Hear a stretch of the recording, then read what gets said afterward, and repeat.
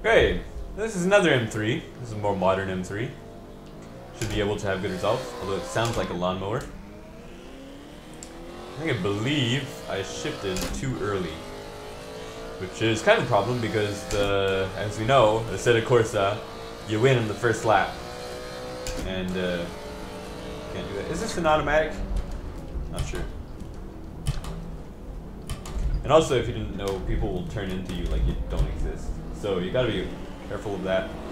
Apparently the cone doesn't mean anything to Assetto Corsa because I just squashed the cone and didn't matter. Went right across the grass and it was fine. Okay, so I'm liking the fact that I have engine power. That's definitely a plus. Something I haven't felt in a little while. We've gone with that old M3 and that Z4. And they'll just play without caring about the track limits. Okay, this is definitely an automatic, which I actually enjoy. And this is the other factor of Assetto Corsa. The game doesn't care that you're there, it's going to turn into you. So, got to brake a little bit more than we would prefer to. And also, extend the track, like track limits are a thing of the past. Because we want to go fast! So we're already losing a lot of time, and we're already in 5th out of 8th position, which means we're already in a position to lose this game. How encouraging. But, keep going. I think we have... Whoa. Someone's really stopping here. Yeah, let's just kick the cone out. Well, this is a bit of a one-lap wonder. I don't know who is braking so early. That was definitely a gaffe. That was a big mistake.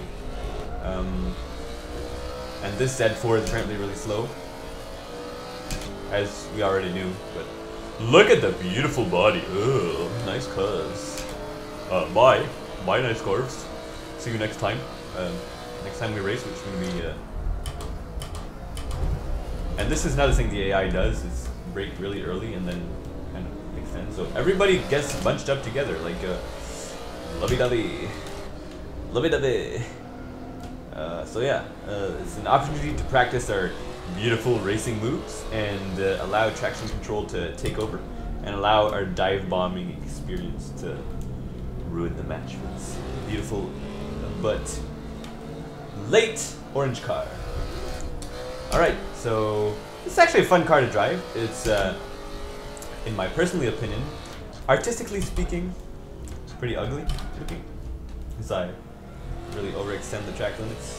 Well, not the track limits, but I mean, I shouldn't have been there. I should have been hitting the apex, okay? Get my drift. That was a drift, definitely. And should be hitting the apex again, but who cares? I'm in contention for 2nd place, and I think we can make 1st quite easily if the AI keeps braking at the wrong time. So I just need to concentrate on getting my shifts right, and I'm gonna see if this guy is a good player. Where's he brake? He brakes there. I'm gonna brake a bit later. Shouldn't have braked a bit later, because that was definitely about 3 seconds lost. So that's rough. Ooh, nice cone bounce. Should get an award for that. I like this car. It's controllable. I like the maneuverability of it. I like the speed of it. So far, of all the cars, gotta say,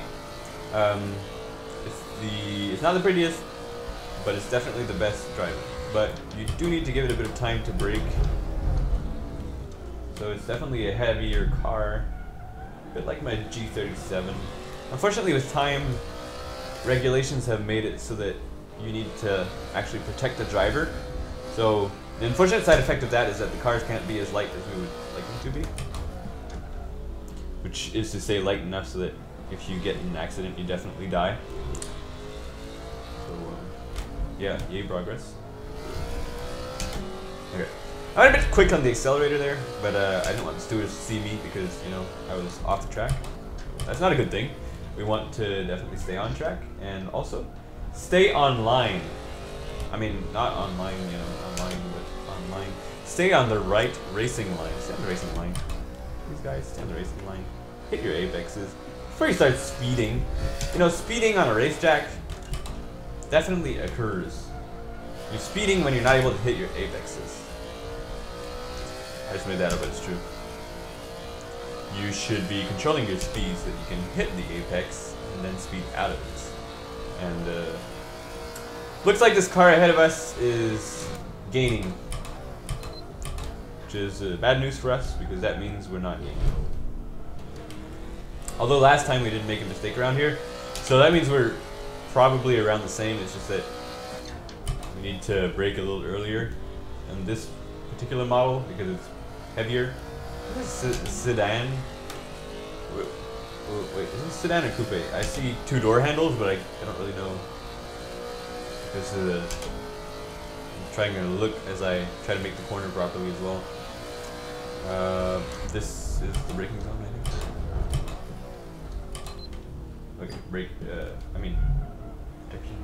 Yeah, is this a coupe? Might be a coupe. Anyway, it doesn't matter because it's so tall. It's I don't like tall cars. Something about me that dislikes tall cars. Suffering. You know, the desires of someone. Isn't it funny? The shorter a car is, the more expensive it is. It's like the less car you get, the more it costs. So if you think about it, like mine, like a G37, you know, it costs $9,000 secondhand, 2008 G37. Then you go up to a let's see. Well, the Mazda is an exception to that. The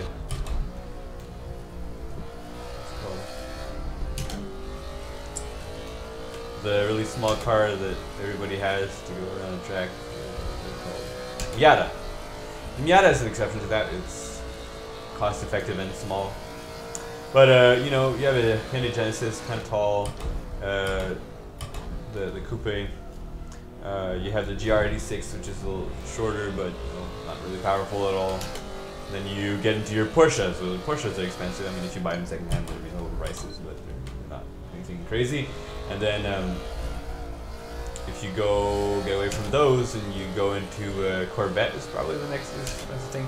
And then it's starting to get low, but it's starting to get really expensive. And you have the Lotuses, and then you have the Lamborghinis and the Italians. Okay, so second, that's acceptable. That gives us a nice medal, and that's all we want.